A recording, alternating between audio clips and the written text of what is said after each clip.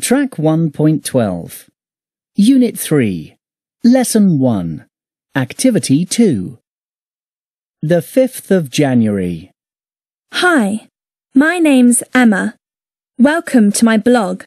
I live in Vancouver, Canada. It's a fantastic city with a beautiful landscape. We've got the sea, mountains, forests, and lots of wildlife. Have you ever seen a big brown bear? Canada is the perfect place for sport and adventure. This year, I'm going to write about all the cool adventures I have. I hope you enjoy my blog. The 10th of January. Today I went skiing with my family at Whistler Ski Resort near Vancouver. I love skiing. We go every year. My favourite ski run is called the Ice Monster. It's really fast and the views are amazing. Stay with me and follow all the cool things you can do in Canada. It's a really fun place with lots of exciting activities to try. I've never travelled in a hot air balloon or visited Toronto before.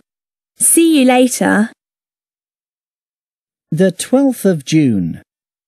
I've never been kayaking before, so I tried it this month. It's similar to canoeing, but a kayak is much smaller than a canoe, and your paddle has got 2 blades. We went to a kayak school in Ottawa, the capital of Canada. We practiced for 3 hours with an instructor, and then we travelled down the Madawaska River in our kayaks.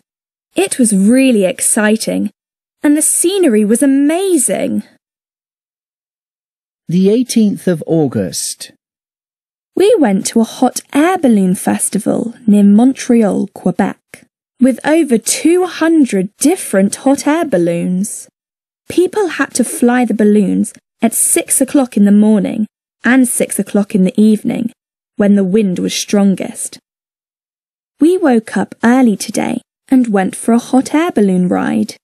I could see the whole countryside. I thought hot air balloons were really quiet, but they aren't. The flame is really loud, and it's hot too. The 1st of September. It's my 15th birthday, and we're in Toronto, Ontario. I wanted to do something special, so we did the Edge Walk around the top of the CN Tower. It's the tallest building in the city.